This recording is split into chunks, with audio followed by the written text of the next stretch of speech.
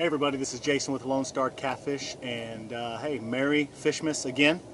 It is Christmas afternoon, I guess, just right around noon, and I am out here on the lake fishing. It's an absolutely gorgeous day. Similar to last year, we did everything. Christmas Eve. I've got older kids, so they go and do their thing on Christmas Day with their friends and their boyfriends and things like that. So. I'm here on the lake. I'm giving the new trolling motor a spin. This is about the third time I've been out with it, but I've kind of got the hang of it now. I'm up here in the north part of the lake in an area that I usually fish with my kayak. And this was a big motivation actually for me to get the trolling motor, to be able to come up into areas like this and not have to throw an anchor out. I can actually just use the spot lock or just manually move it, or maybe even an autopilot if I want to do a little drift through here. But I'm sitting in about 8 feet of water.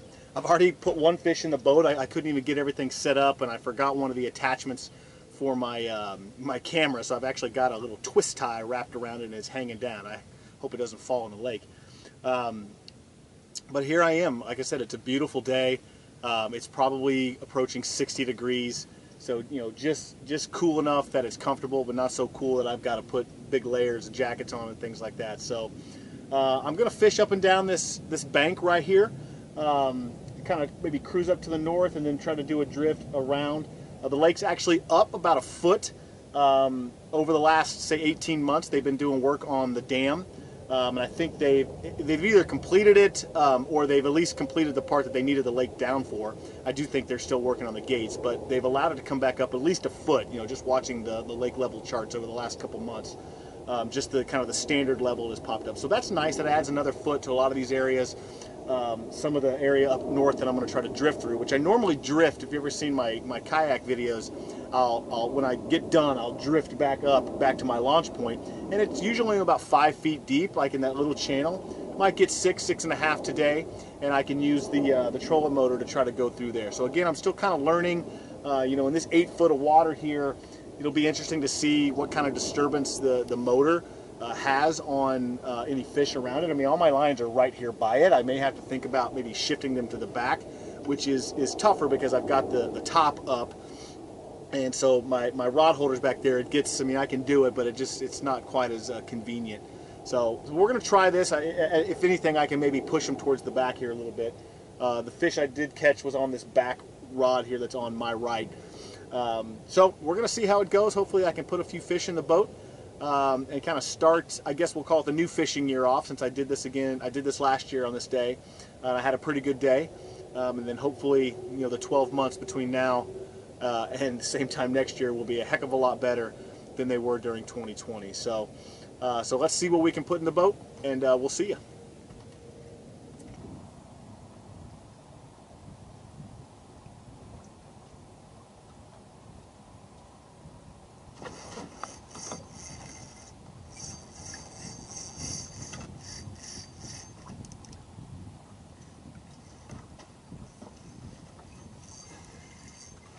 Okay,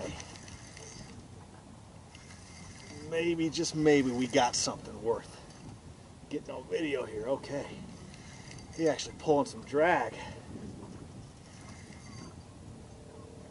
Feels like a good fish. He's boiling out there. All right, that is just out off of that drop off. I'm sitting on about a 3 foot hump right here, and I've got lines cast all around it. Off to my back here is a little shallower, and off to this side it's a little bit deeper. And this was a good takedown, and that's a big piece of bait and a big hook. So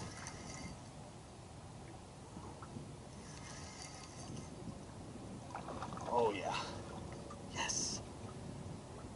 Oh, I haven't caught one of these in a while. Let's not jinx myself.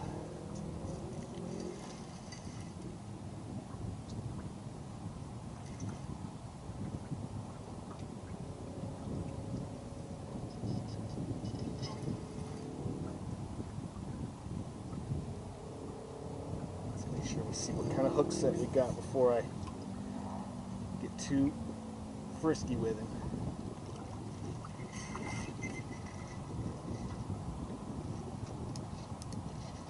He saw the boat.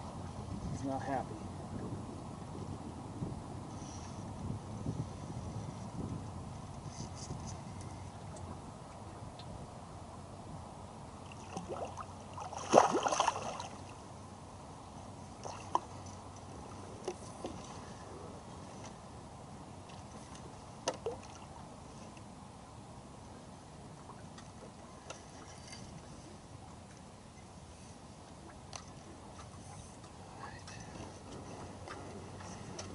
Get his head up here.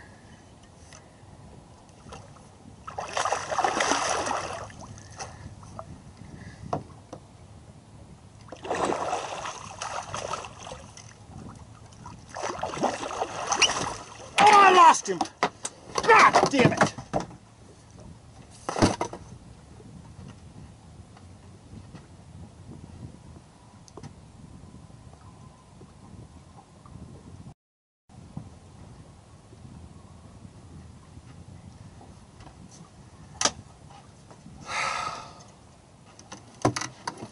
Came off right as I was trying to get him in the net, and I swear I felt it come off, but he was still there, and I almost got the net under his face, but I just missed him. And that is heartbreaking. That was one of the biggest blues I've had on the line, maybe ever. I mean, he was enormous. Okay, just got to do it again. Absolute gut wrencher. I was trying to be so careful. He never would get his face up here so I could see that hook set.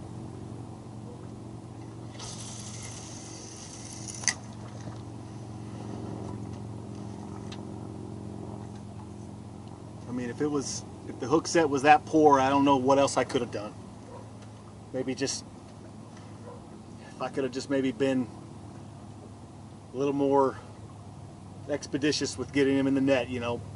I was trying to be so careful not to knock him off, and I should have just maybe just got it in there. It's tough with one person, two hands, rod in one hand, net in the other, but well.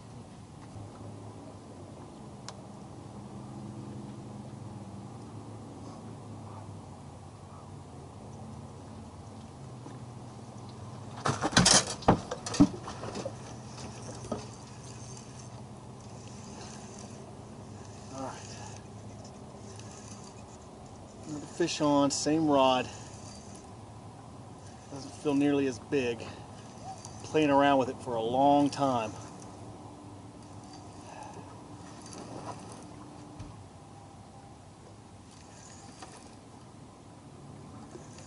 Yeah, definitely.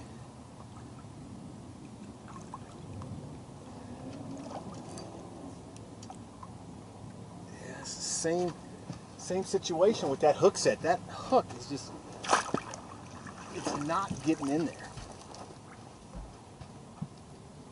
I may need to switch this hook out with something better. Yeah, I mean, that is just barely hooked.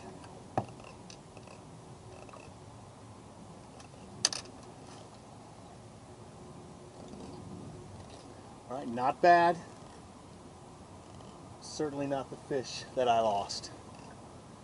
All right, let's put him back. I'm gonna look at changing at this hook. It's got to be burying better than that.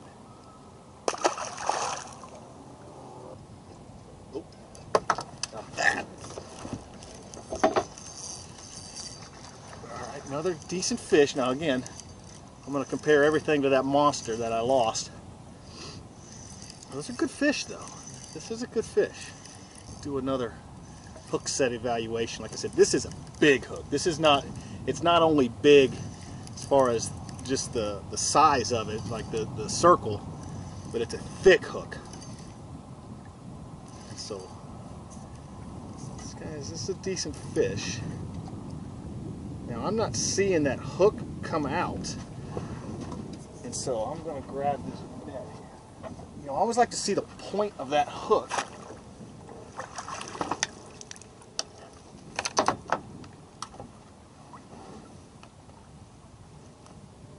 see, and that was, he wasn't hooked that good. I mean, see right there as he moved, the hook point, you know, came through, but it was not through. Now that's a pretty good fish. I mean, for me out here, that would be a good eating fish right there. My brother will kill me, but I'm throwing it back because I don't really feel like cleaning fish.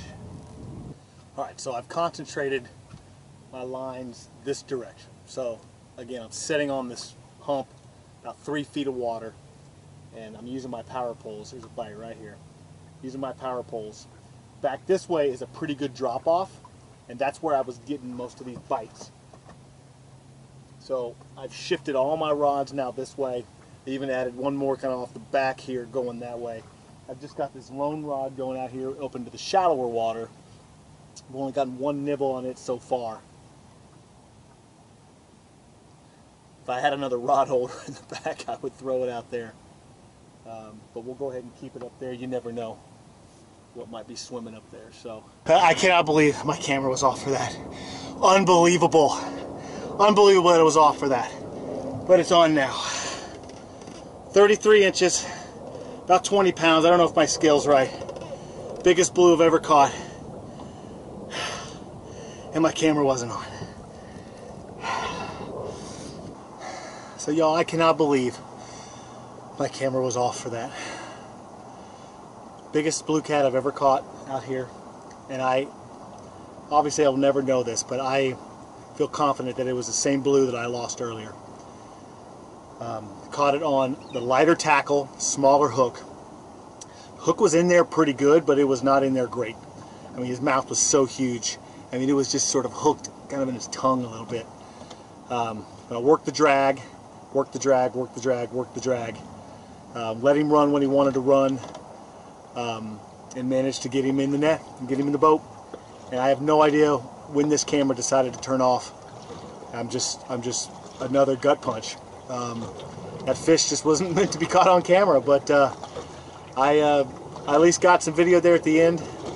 Got some on my phone as well, and that's it. I think I'm going to call it on that. I'm going to get these lines reeled in. I got one that's hooked up, so I'm going to get that done, and then I'm going home.